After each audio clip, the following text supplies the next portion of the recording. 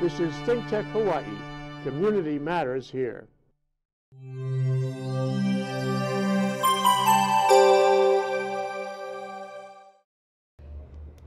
Aloha and welcome to Business in Hawaii with Reg Baker.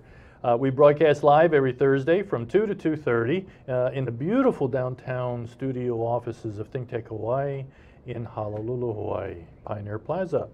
We're a show that focuses on success stories in Hawaii, both the companies and the individuals. There are a lot of challenges in Hawaii. There's a lot of challenges all over the country.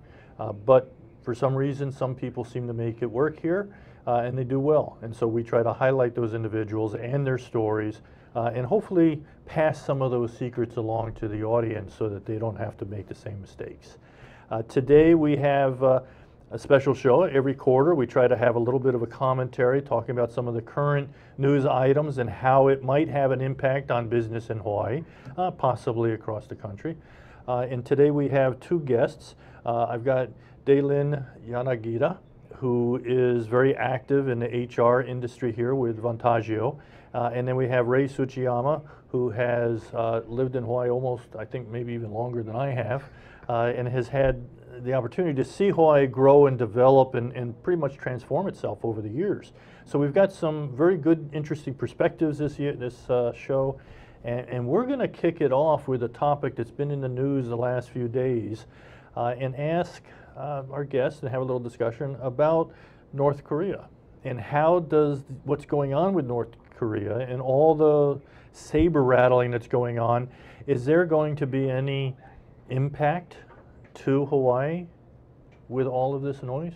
Ray, why don't you lead off? Well, the North Korean crisis is not only a national, international kind of case here, but also a local one, because it affects travel, and travel is where it's all about in Hawaii because of tourism. And I think the hotel industry has to be very careful kind of monitoring the situation, because people in the Midwest or throughout the US and Japan worry about the threat to Guam, and they think that Guam is close by Hawaii, that it may there may be some kind of retaliatory action, some kind of event that happens in Hawaii.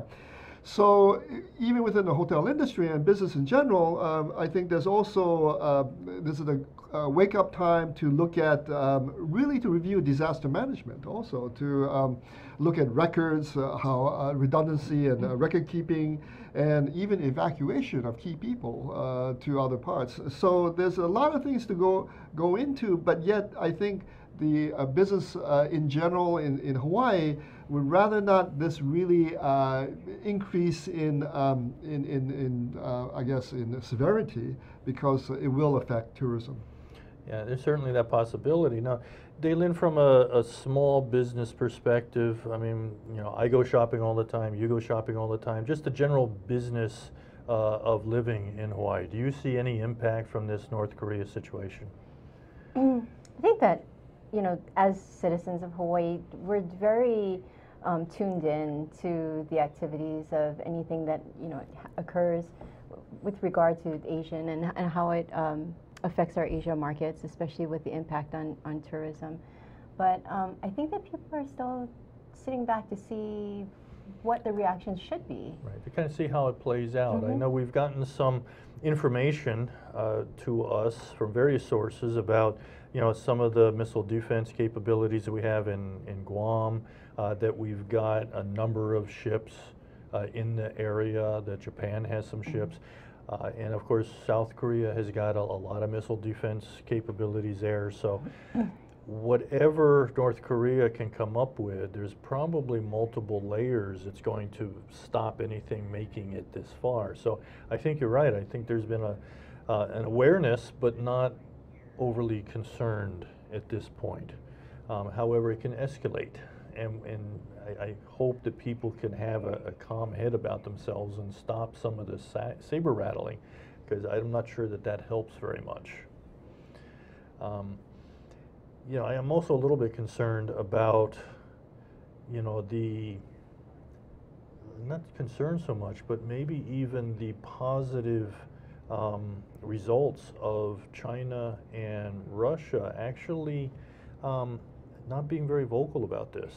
You know, they're already supporting some of the economic sanctions that we've imposed, or the UN, I should say, imposed, with the agreement of Russia and China. And now with this war of words going on, I'm kind of encouraged a little bit that China and Russia are staying out of it to some degree. Well, China and Russia both want to see stability on the Korean Peninsula. That's number one. Vladivostok, a major seaport of Russia, is barely 100 miles from the North Korean border. And of course, the Yalu River is the border with China. Now, North Korea, though, is a fiercely independent country and kind of sustained itself after the Korean War, and which was a devastating one back in '53. There is no peace treaty between North Korea and the rest of and the U.S. and South Korea, but they want to really be seen as a player in the global landscape. So we have to see what happens. But again, you're right that China and Russia are very close to whatever happens in North Korea. That's right. Well, and Japan is too, and there's a lot of interest, very high levels of interest, watching this very closely. And so I think there's probably at this point a lot of things going on behind the scenes that we're not really privy to. You know, so let's hope that this passes, that there's no bloodshed. But I think in some ways, from my perspective, former military guy, I think we're just kicking the can down the road. At some point, something's going to have to be done. So, next topic, maybe a little less controversial. Last week, we had a very interesting topic. We were supposed to talk about taxes and some of the different things that were going to be coming up in maybe the special legislation or maybe even nationally in tax reform. But Tom Yamachika and I got a little bit tied up on the taxes as it related to HART and the rail. And we talked a little bit about the issuance of the bonds that's going to be done, which causes some concern. But Ray, you had a perspective on that. Can you share that? Right, because of all the mechanisms, there are several mechanisms to raise more money. It's called taxes, and one dealing with the GET, other with TAT, the hotel tax. So it goes, and of course the widely not seen option of the property tax. That they don't want to go to that level. But again, there's also the possibility of bonds, and everybody thought that it's easy to do bonds. You just go out and raise money to sell bonds. But as Tom Yamachika pointed out, it's not that easy just because you're in the bond arena. You know, working with the SEC, they want to see a lot more transparency in compliance to rules, regulations, finances, and so forth. So it is not as easy as people thought, according to Tom.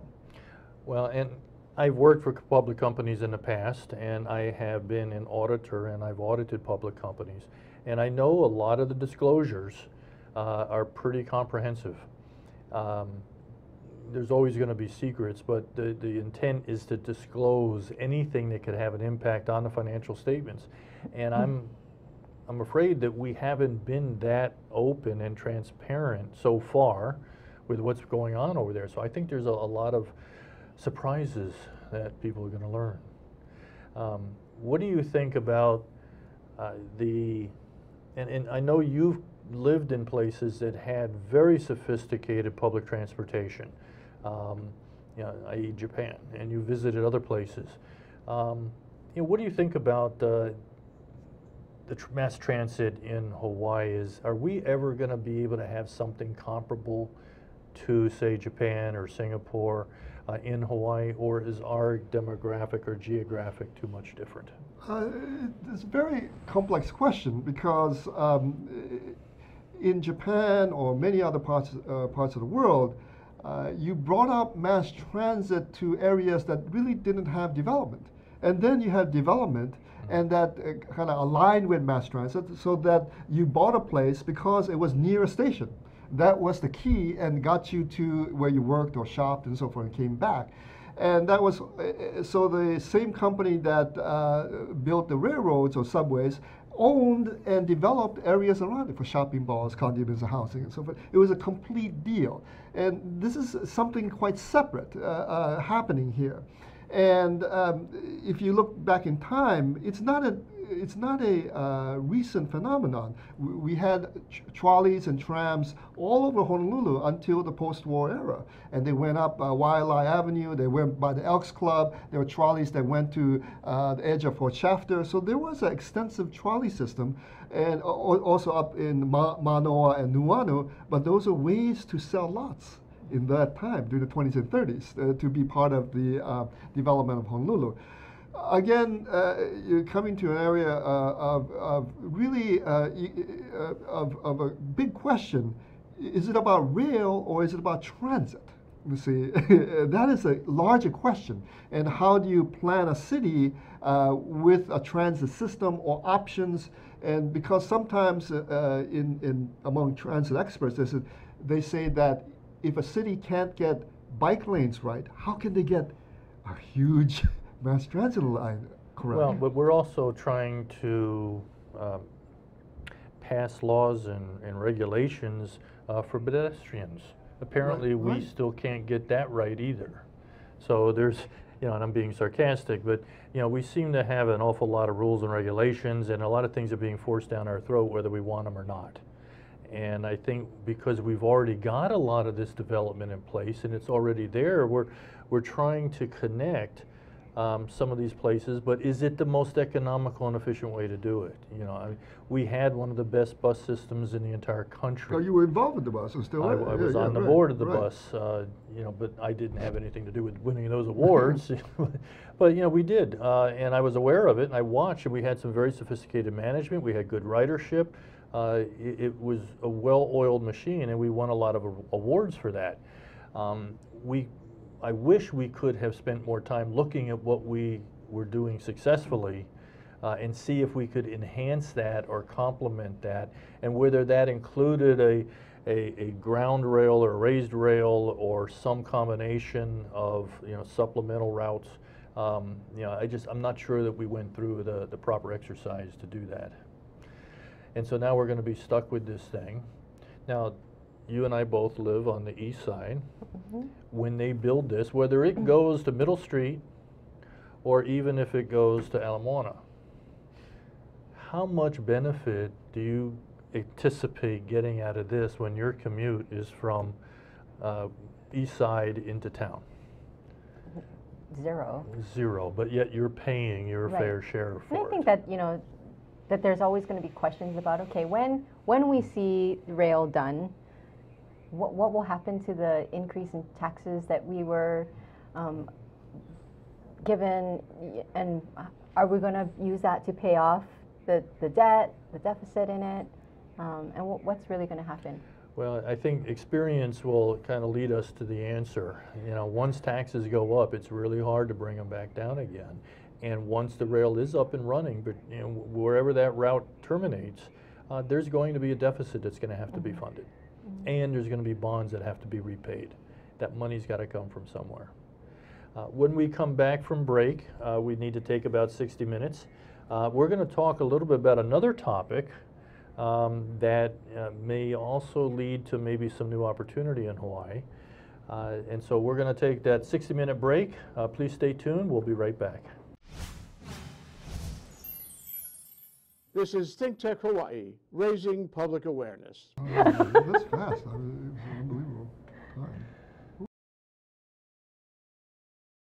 Planning all week for the day of the big game. Watching at home just doesn't feel the same. Number one on the list is who's gonna drive. It's nice to know you're gonna get home alive. Plan for fun and responsibility. Choose a DD, captain of our team. It's the DD. For every game day, assign a designated driver.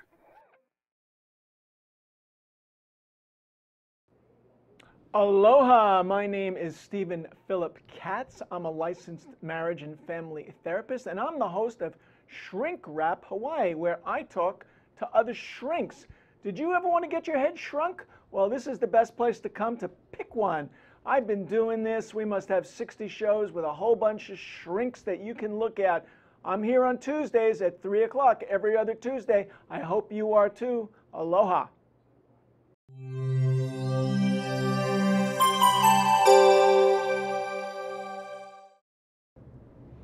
Aloha and welcome back to Business in Hawaii with Reg Baker. We're here today talking with two individuals that have been on the show before, Dailyn Yanagida and Rei Tsuchiyama. Both of them bring some very interesting and broad experience to the table, and we're talking about various commentary type items this week. Our next one is going to be medical tourism. Now, I know, Ray, you've been looking at this a little bit. I know I was involved with it when I was at HMAA. And Dailyn, it'll be interesting as a layperson maybe to get your perspective on this conversation. So, Ray, what is it that interests you about medical tourism? Well, to me, medical tourism, and to be very simple to define it, is that you can combine a medical procedure or treatment with a vacation for yourself and your family or friends and so forth. And usually in real life, it means people from advanced countries going to another country to get a treatment for much cheaper in their home country. And those countries may be in Thailand, Singapore, even for people from some places like Europe to go to, even to the US or China and the Middle East. And my whole interest is that medical tourism for a resort-like place like Hawaii could actually increase the level of medical treatment for the community. And that's what I'm trying to kind of focus at. But in order to do that, you have to create an infrastructural ecosystem of combining services, just like a concierge at a major hotel, a resort, plus very good high quality treatment and procedures with equipment and medical doctors and nurses all in one place. And that could really increase flows of wealthy individuals from emerging countries like China and other places to come to Hawaii and pay into increasing and developing medical care for the entire community. And what's really fascinating about this is that a lot of these procedures are being paid for not through medical insurance where rates are negotiated, but through cash payments. Right. And so for the facilities and the providers that are performing the services, they get full pop, right, you know, which could be very attractive to some businesses. You know, and before people discount this too quickly, I think it's interesting to note that in Thailand, they've got some of the most advanced medical facilities and some of the best trained physicians who, as a general rule, get their training in medical schools from either France or from the US. And the hospitals are all brand new. They've got the best equipment, the best facilities. They're operated by some of the best technicians right out of training. And they're built seamlessly with some of the resort type of facilities and the hotels that allow for a better recovery period. So it's popular, it's being done. It's being done by, in various places in the world. And we might have an opportunity to explore here. Ray, what type of medical procedures are we talking about? Well, it's a full range. They can have microsurgery sometimes, or plastic surgery. Some procedures that are elective, like Red said, in the U.S. that health insurance don't cover. And they would go about seeking those kinds of procedures or operations. Another area that's quite big, especially for Japanese, is called ningen doku, which means a complete physical in many, complete MRI, full body scan, uncover any, early evidence of tumors or any type of cancers or anything like that. And it's a 2-3 day program, and they have a lot of tests and measure all kinds of impact on your body from either from age or you take procedures. So I think that's also an area where it's preventive. It's preventive. It's not a procedure, but you go in and say, check me out. And then you have a vacation after that. Yeah, so there's various types. So are these services primarily from private physicians' offices or centers, or are we talking about our larger hospitals? They're larger hospitals, and they're in like Raffles Hospital in Singapore, which is quite famous, Bumrungrad in Bangkok.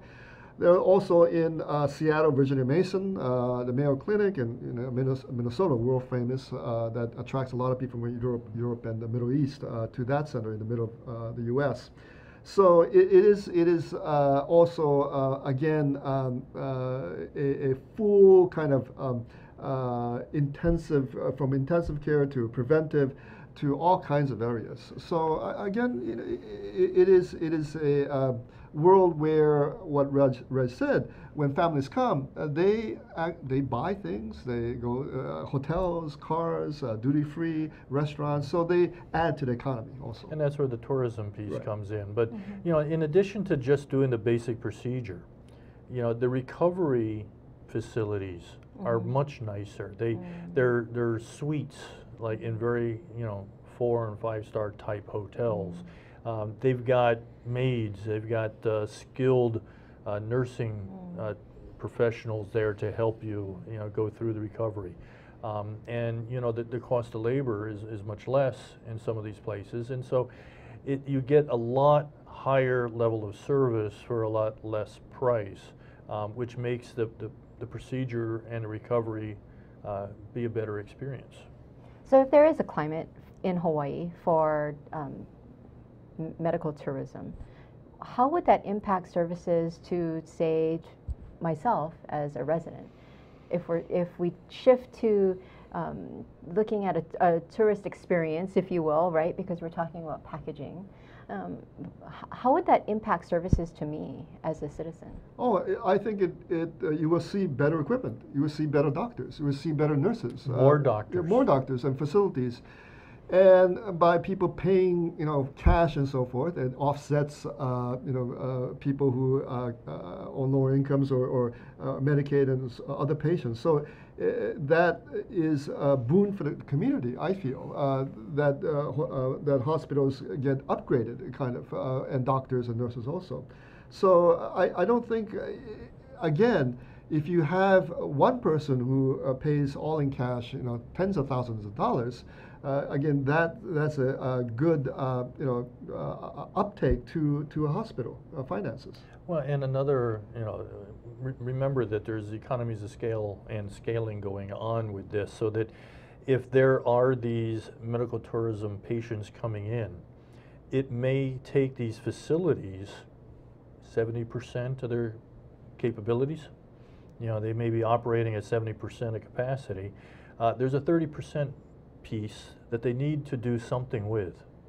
So there could be some very high-end facilities with very skilled professionals that would be able to make some of these facilities and these procedures available to the local community at maybe a reduced rate to use up that unused capacity. Well, Reg, you have a vast experience in the healthcare industry from HMAA. So as a consumer of medical services in Hawaii, should I be concerned that now my physician is going to choose to move into that realm because they have more opportunity to make real money? I guess there's always going to be some possibility of that, but a lot of the procedures that are being done are elective procedures, and these are not normally going to be covered by insurance anyway, so it's going to have to be the patients that are able to pay cash for these. Will some physicians possibly they might, but they've got their own patient base already. They've already got the relationships. They've got their business right there. And this model is different from what's currently existing. So I think what you might see is new physicians coming into the market or coming out of the school going over there and doing this, which doesn't address our physician shortage, but if there's an opportunity in Hawaii for physicians to make a lot more than they might be making on the mainland, I have a feeling we'll see people moving over here to be able to fill those positions. And overall, we're going to see a higher level of physicians in the marketplace.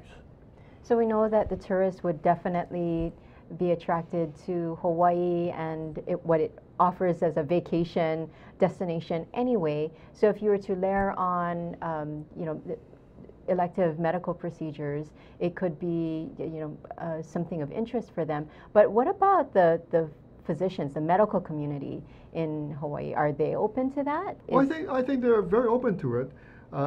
It's just that I don't think they've experienced what benefits medical tourism can bring to the hospitals. But you have a very interesting question. It's not medical tourism has several parts to it, in that hospitals just do not think of themselves as branding or marketing agents globally. So they have to tie up with companies with expertise in those markets, number one, to attract those people to come in, and they really have to do an audit of all the things necessary to keep that person in a comfortable, culturally aware, language aware, sensitive kind of experience. When they check in, is there a person who speaks their language? Nurses also, how about their entertainment on the TV? Is it in their language? How about food? Are there halal food or special Chinese food for breakfast? You see all those questions. So there are opportunities for people in the community to become consultants, to become interpreters, to be part of the ecosystem, to provide condos, and drivers and guides. There's all kinds of opportunities that increase. Opportunity for a lot of different elements to come together to help support this new industry. Now we've only got about 30 seconds left, and we're going to have to wrap up. But I think this is certainly an industry worth exploring. It's got some potential. It's a clean industry. It could help this, our community, our ohana, all by itself. So there's a lot of reason to take a closer look at that. There's hurdles. There are things that we're going to have to address. But let's take a look at it and see if we can start on a small scale and grow big.